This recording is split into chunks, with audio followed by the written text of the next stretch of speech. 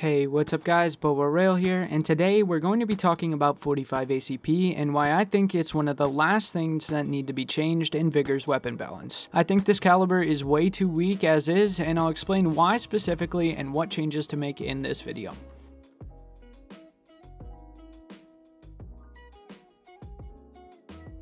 So this may seem like a rather insignificant caliber, since 45 is only shot out of 3 guns, the Thompson, the Grease Gun, and the M1911. But these 3 guns are what I would argue to be some of the most important in Vigor's progression, as they are some of the first guns that are provided to new players. They're what somebody is going to base their first impressions of the game's gunplay off of, so making them feel especially well balanced or rewarding to use would in theory increase the retention of new players, or at least have some effect on it. So what's wrong with them as they are now, and what do we need to do to fix them? Well, primarily it's damage, but their controllability and bloom isn't very good either. They all currently sit at 6 shots to kill, with the Thompson mysteriously doing a little bit less than the other 2. This is absolutely terrible in comparison to other guns of similar caliber like 9mm, which are all a very close 5 shot to kill. But they also have significantly higher bullet velocity, and the guns that shoot them have less recoil, so 9mm as a caliber is just much better than 45 ACP.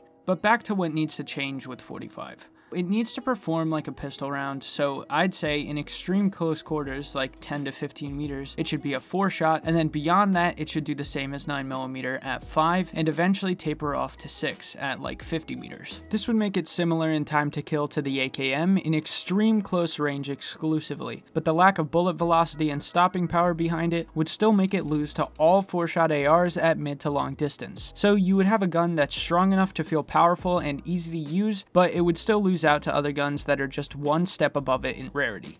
It's good enough to be usable, but not good enough that it outclasses things that it shouldn't. Overall, this would just make new players have a solid option to go to that would consistently be able to win gunfights if they land a greater than or equal to amount of shots on their opponents. I'll put it this way.